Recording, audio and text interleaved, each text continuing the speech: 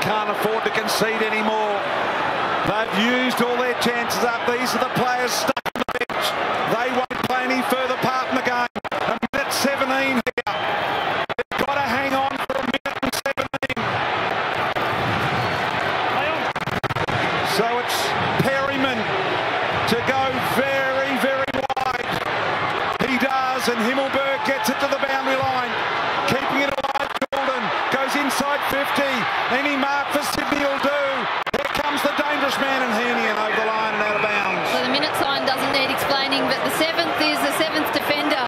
Probably get your winger to roll back and a half forward to come up onto the wing, squash all your numbers back.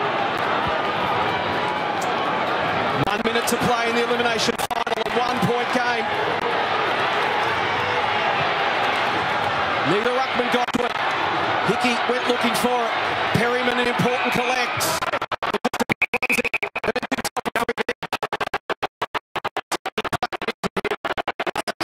Sydney now have to come down on all GWS players. Make sure they can't burn 20 or 30 seconds off the clock. It's a long kick to the contest. Create another turnover so they can have another entry. A mark burns 10 seconds. The player can take his time. Perryman, high and wide as you'd expect. Huge ball to win. Hits the deck. Parker taken down. GWS just pile in. 35 seconds.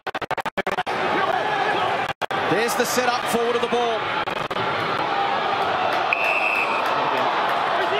5 seconds lost in that. So we're down to 29. Thanks, mate.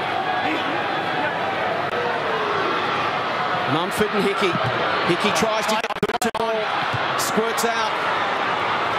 Giants pump it back towards the wing. McCartan attacks it. Green comes hard the other way. High contact. Huge call. Toby Green dazed. What do you make of it? Umpire called it very late too. Reacted. You just hope he's all right, head-wise as well. Yeah. He's on his feet, which is good, but you do not want concussion to come into play. Just And the Giants are through to the semi-final.